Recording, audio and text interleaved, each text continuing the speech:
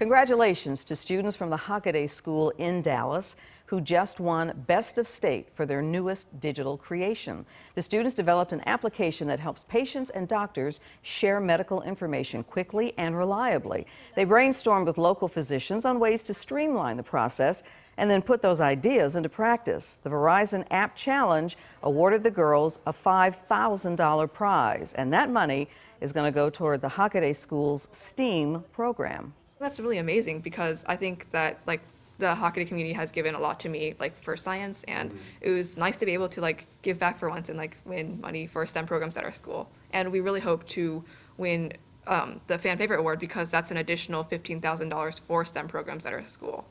As you just heard, the girls are now competing for the Fan Favorite Award. All the best.